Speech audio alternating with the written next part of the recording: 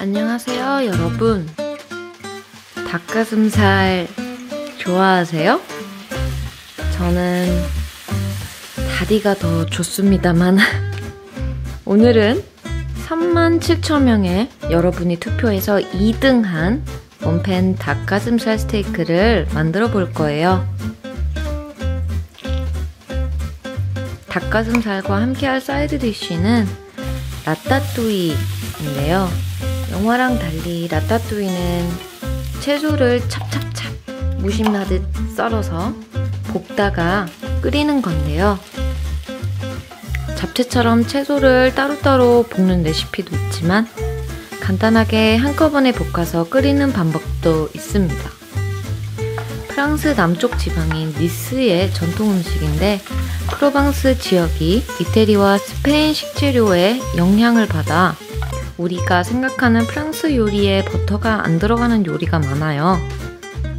이태리 음식이 친근하다면 프로방스 요리가 비슷하다고 생각하시면 됩니다. 그럼 시작해볼까요? 오늘 저는 닭가슴살 2쪽을 준비했어요. 각 면마다 소금 한 꼬집으로 밑간을 해주세요. 저의 한 꼬집은 이 정도입니다. 눈곱만한 꼬집이 아니에요, 여러분. 앞뒤로 밑간을 한 뒤 올리브오일 한 3-4큰술 뿌려주시고 발사믹식초를 한쪽마다 반 큰술만 뿌려주세요.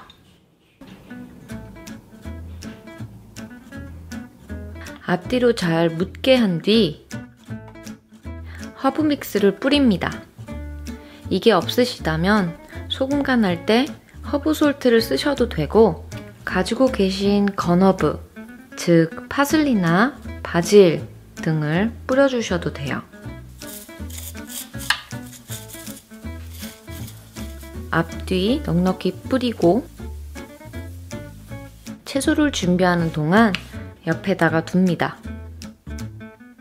이건 옵션인데 저는 매실액을 각 쪽마다 반 큰술 둘렀어요.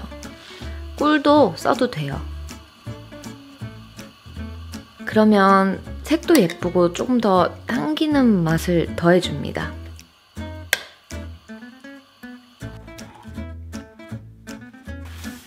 일단 마늘 한 톨을 다져줄 거예요. 다진 마늘이 있다면 한 티스푼 정도면 됩니다.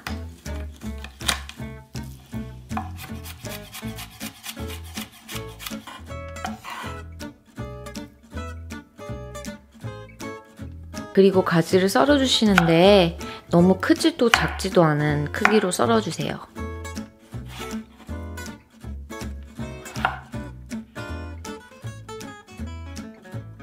그리고 모든 채소도 비슷한 크기로 썰어주세요.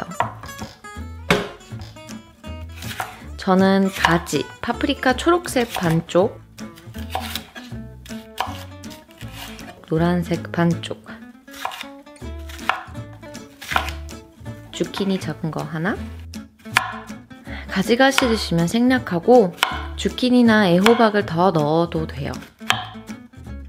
그리고 방울토마토 7알 정도 썰었습니다.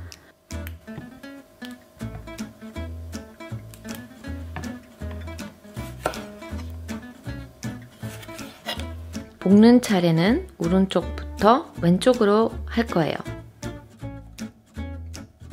불은 중불에 켜고 팬을 달궈줍니다. 닭가슴살에 이미 기름이 칠해져 있기 때문에 팬에 기름을 두르지 않습니다. 바로 구워주세요.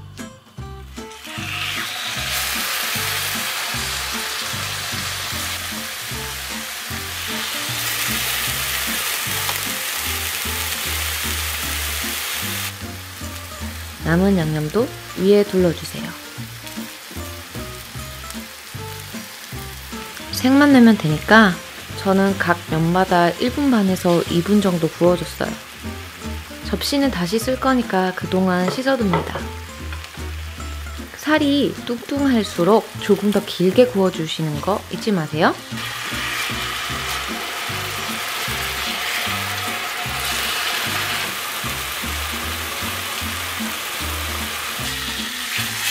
이렇게 맛있는 색을 띠면 팬에서 드러내주고 곧바로 약불로 내려주세요.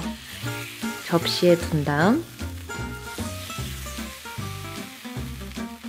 다진 마늘을 넣고 팬이 너무 건조하면 기름을 약간 둘러주시고 은은하게 볶은 다음 마늘 향이 올라오면 가지를 넣고 좀 건조하게 볶아줍니다. 땀이 빨리 나도록 소금을 한 꼬집 뿌려주시고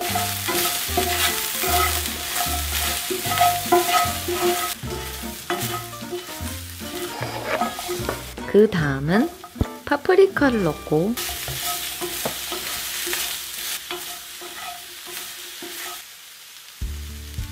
파프리카 향이 진해지면 주키니를 넣고 볶습니다.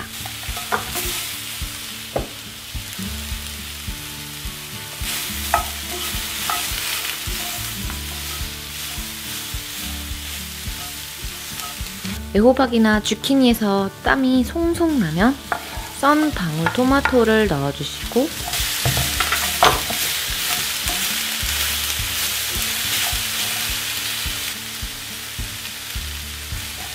이건 옵션이지만 저는 프랑스 요리하면 타임을 빼놓을 수 없다 생각하는데요.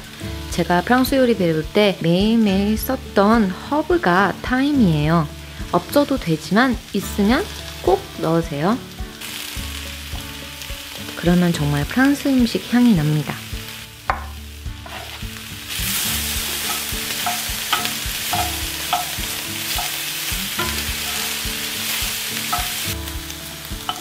토마토는 볶아주면서 주걱으로 지그시 눌러주세요. 그리고 잘 섞어가며 볶습니다.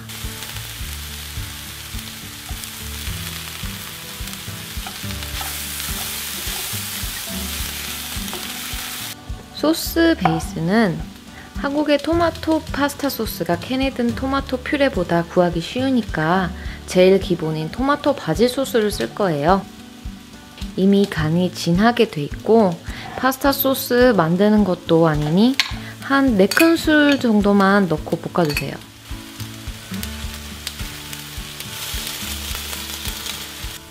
후추도 입맛대로 뿌려주시고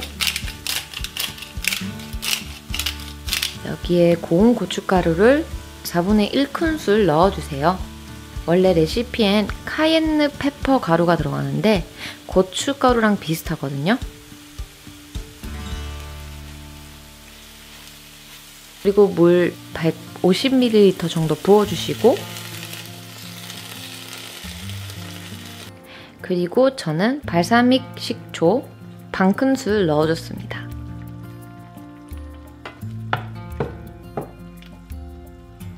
아까 구운 닭가슴살을 올리고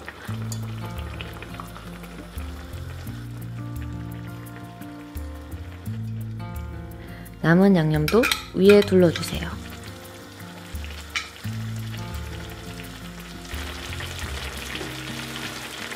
팬을 덮어주세요. 호일이 찝찝하신 분들은 뚜껑을 이용해주세요. 그리고 20분 정도 아주 약불에 은은히 끓여줍니다.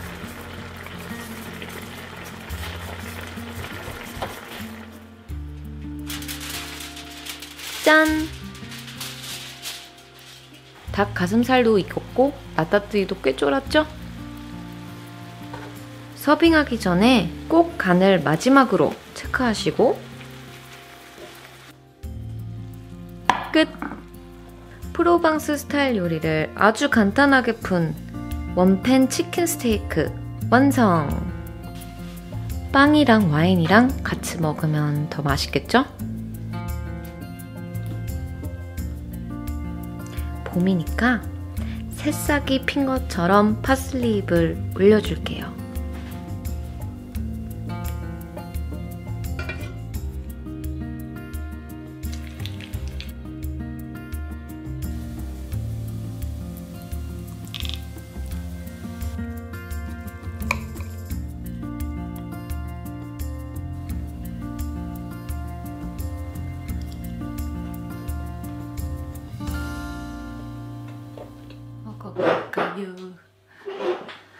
그래서 이게 프로방스, 프랑스 프로방스 지역에서 먹는 라따뚜이와 보통 이제 로스트 치킨이나 아니면은 뭐 여러 가지 다른 뭐 생선류, 하얀 생선류랑도 같이 먹고요. 되게 기본적인 사이드 디쉬예요. 근데 가끔은 이제 그냥 이렇게랑 그냥 빵에 먹을 때도 있고요. 되게 토마토 베이스라 되게 어디든 잘 어울리는 거예요. 여기에 이제 더 포만감을 느끼고 싶으시면 뭐 빵이랑 같이 먹던가 이렇게 해가지고 뭐 닭가슴살 한꺼번에 3-4개 구워도 되고요. 그래서 4인분으로 만들어도 되고 누구랑 같이 초대해가지고 먹는다면 저라면 이제 샐러드와 빵이랑 이거 이렇게 준비해서 와인이랑 이렇게 준비하면 뭔가 그 완전 고급스러운 음식은 아닌데 고급진 음식처럼 느껴질 수 있는 초대해서 하기 좋은 그런 레시피인 것 같습니다, 여러분. 물 넣기 전에 와인 좀 넣으셔도 맛있고요. 저는 저번에 미림도 넣어봤는데 꽤 괜찮게 먹었습니다. 맛있었습니다. 가지가 싫으시거나 그러면 그냥 호박만 넣어도 되고요. 애호박, 주키니 이런 거. 제가 저번에 그 영화 라따뚜이에 나온 스타일의 라따뚜이를 했었잖아요. 그거랑 되게 다르죠. 그래서 처음에 저는 이거 학교에서 배울 때 되게 의아했어요. 왜냐면은 그 영화에서는 되게 당연히 고급 레스토랑이니까 이렇게 예쁘게 이렇게 썰어가지고 이거 프레젠테이션이 이뻐야 됐었잖아요. 근데 원래는 이렇게 그냥 찌개처럼 다 썰어가지고 볶아서 이렇게 토마토 퓨레랑 이렇게 스튜처럼 끓여 먹는 거거든요. 찌개처럼. 근데 되게 놀랬어요. 라따뚜이가 되게 집밥이구나. 그래서 영화에서 보면은 그 음식 평론가가 집밥이고 이제 완전 시골 밥상 같은 건데 이제 소울푸드여가지고 감동을 받은 거죠. 맛있다. 다음에는 디저트 영상을 할까요? 디저트를 한다면 베이킹을 넣을까요? 아니면 또 오븐을 해볼까요, 여러분? 의견 남겨주시고요.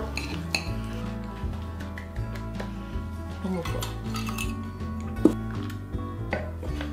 어쨌든 여러분 이것 또한 만들게 되신다면은 꼭 인스타에 태그해주시고요. 진짜 저 하나하나 다 봅니다, 여러분. 그리고 인스타 못하시는 분들도 유튜브로 후기 작성해주시는데 그것도 정말 감사드리고 진짜 그런 후기들이 없으면은 진짜 레시피를 연구할 맛이 안 날 것 같아요. 그러니까 꼭 후기 남겨주시고요. 이 영상이 좋으셨으면 좋아요 눌러주시고 구독해주세요. 그럼 우리 또 봐요.